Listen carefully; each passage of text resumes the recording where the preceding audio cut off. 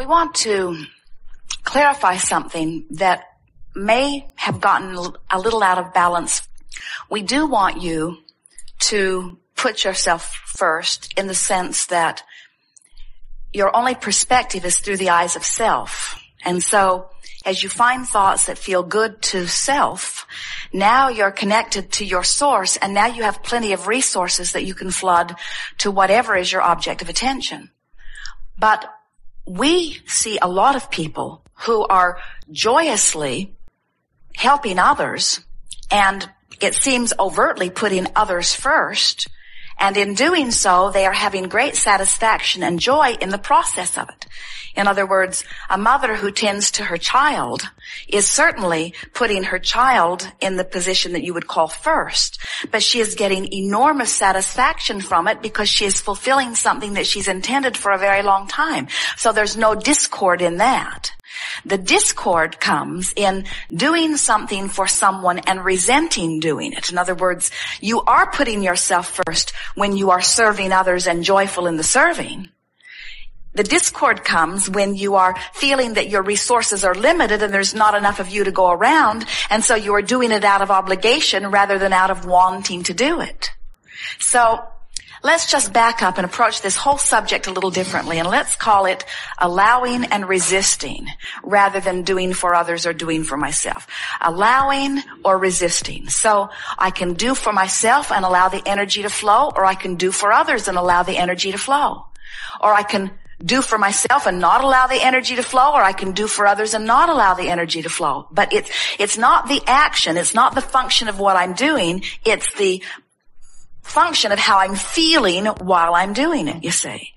So, as we've been talking about these different emotional set points, we can feel that you have come a long way. In other words, you can feel that you have been coming more and more into self-appreciation, especially recently, but over time. It's something that everyone is born doing, and then many of you lose as you're trying to find your relationship to everyone else around you, and then most eventually come back around to it. In other words, you always do when you make your transition.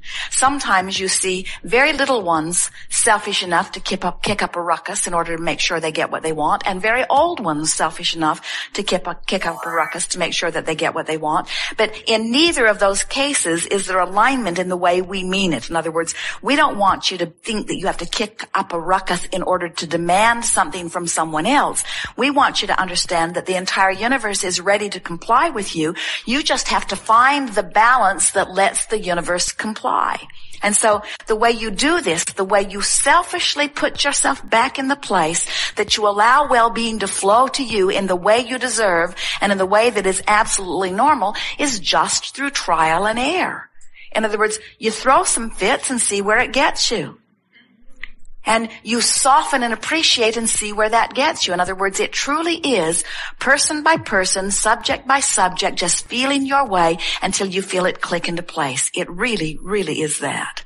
So we can't give you one process or even one way of approaching this, because there are lots of different subjects in your experience that might require a little different response from you. Because on some subjects, your vibration on the emotional scale is way up here in appreciation. On other subjects, it's over here in fear. In some subjects, it's over here in a feeling of overwhelmment. In some subjects, it's all the way up here in ecstasy and joy and satisfaction. And so there's no one way. You just got to pick a subject and then talk about it with one thing in mind as you've got your ear to the ground. How can I approach this subject, which must be important to me because it keeps coming up, in a way that feels increasingly better? So what we want you to feel, and it's what we've been talking about all day here today, is that the universe will provide anything and everything that you want. In other words, there are so many resources. This universe will accommodate all of you in delightful and effective ways. You just have to let yourself off the hook as being one who must find a provider. In other words, here is what we are saying. You're wanting to see universal forces. Call it God, call it inner being, call it universal forces, call it source energy, call it this energy stream of well-being, call it whatever resonates well with you when you name it. But try to accept that it will always provide for you. In other words, if you could resist the temptation to explain how far you've come. Now, we know there is some sense of satisfaction in that, because especially if you're here and you want to be someplace different, sometimes it is satisfying to say, well, look how far I've come. That gives me expectation that I can still go further. Yeah. And that's wonderful. We want to hear. But if you get too heavy-handed in explaining where you've been, then that's why you say it feels like it's two different personalities. And it is two different personalities. There's the connected you and the disconnected you. Those are too strong of words because you're never disconnected, but there's the more allowing of who you are you, and there's the less allowing of who you are you see. And you get so that you can feel which drum you're beating. And that's why it's an emotional journey. How I feel is everything, and what I do is inconsequential. But how I feel about what I do is everything, but what I do does not make any real difference. And we want to guide you to that. But how about this? This is a different tact. How about everything that I think that I need to do is all in order to propel me to some place that when I get there, I think I will be happier. So everything that I am doing, no matter what it is, all of my lists of right and wrongs are all about me getting to a manifestation that I believe, then I will be happier. So why don't I take a shortcut and just go get happy? And once I get to that happy place, and test it. We encourage you to test this. This is not a theory that we are practicing for the first time on humans.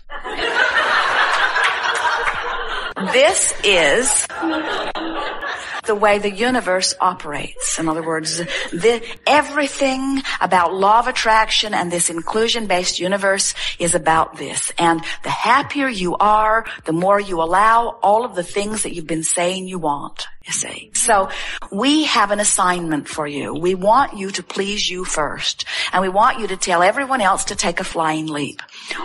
Only thing is, in your case, there are not that many others that you will be able to tell to take a flying leap. In other words, there are not a lot of others that are making demands on you. It is your own internal contradictions. It's like Esther. She will say, I am free to do anything in the world that I choose to do. For me to ever be in a moment of complaining is as screwy as it gets.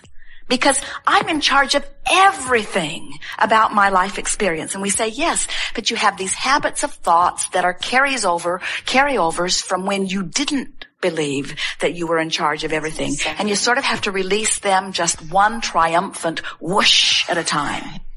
Yes. Yes, indeed.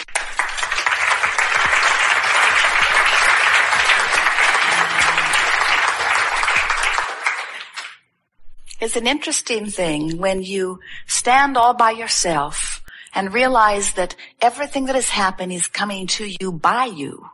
And then you say, but it's not turning out quite the way I wanted it to. So now I have to take responsibility. And I must not be doing a very good job. That sort of enhances your own feeling of self-loathing. And so then we say, well, then blame it on your mother for a while and try to relieve that sense. Give yourself some relief. And you say, oh yes, that does feel better. And then there's my mother, there's my mate, there's the economy, there's the president, there's the government, there's the past lives. In other words, I have a long list of things that I can blame, but now I feel I have no control. And so we say, all right, regain control, take total responsibility for what's happened to you. You are in charge. And you say, oh, that feels so good for about a minute. And then you start the self-loathing all over again. In other words, but somewhere in that process, you will bring yourself vibrationally back into alignment of trusting in the goodness that really is you. Yes. And this is our way of saying to you that it's not a straight and narrow path that you must make your way to. In other words, when you achieve vibrational alignment with your well-being, around every corner is a potential satisfying of something that you want. Literally. And the reason that the universe is able to do that is because there are so many players, there is so much data, there is so much interaction, there has been so much already expansion. In other words, the ingredients are already here.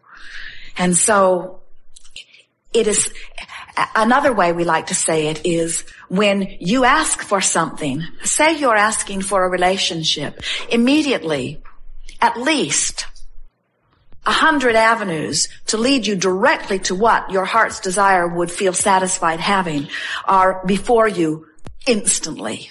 At least 100 options. But if you're not in vibrational alignment with them, there might as well not be any. In other words, it's like your friend saying, "Oh, I heard the most beautiful music being played from my radio all morning long. I had my radio dial set on 98.6 and it was rapturous." And you said, "I didn't hear it." Well, did you have your radio dial set on 98.6? No.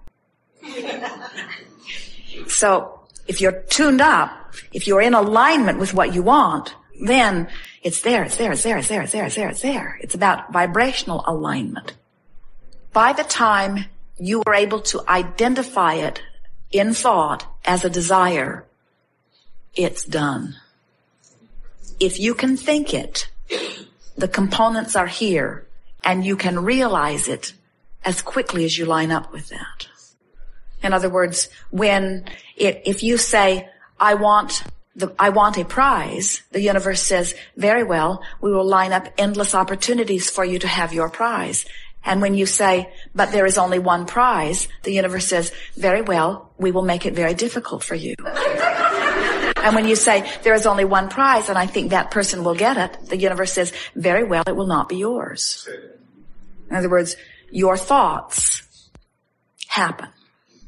But when you say, there is no shortage of prizes, the universe says, then pluck from those that please you. They are everywhere around you. When you say, but I am the only worthy one and no one else is worthy, the universe says, well, depends upon how they feel about them, not how you feel about them. In other words, your every thought affects your vibration, but that's all that affects your vibration. And your vibration is the only thing that ever affects your outcome. In other words, because every time you launch a preference, the universe has gone to work on fulfilling your preference and has taken great satisfaction in doing so. In other words, all of your future worlds have been envisioned and enjoyed by all that is non-physical.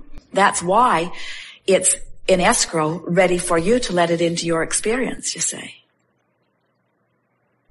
Wayne Dyer's book says, you will see it when you believe it.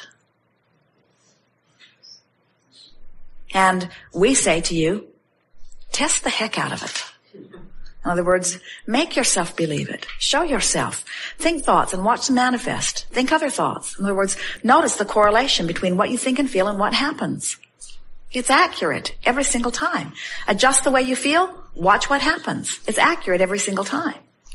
But what's tricky about this is, and we keep coming back around to this here today, it's wonderful awareness, is that if I stand here and I want to be over there and I say I'm willing to do anything it takes to get over there, I've got a resistance within my vibration because of my inherent dissatisfaction with where I am.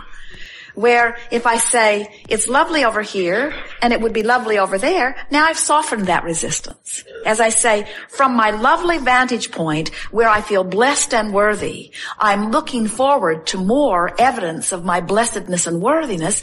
Now you've got the whole gamut covered. In other words, can you feel how that just cleaned everything up, you see? So when you realize that you're tapped into the abundance of dollars or to the abundance of abundance, then you don't have to worry about shortage because it flows in as fast as it flows out.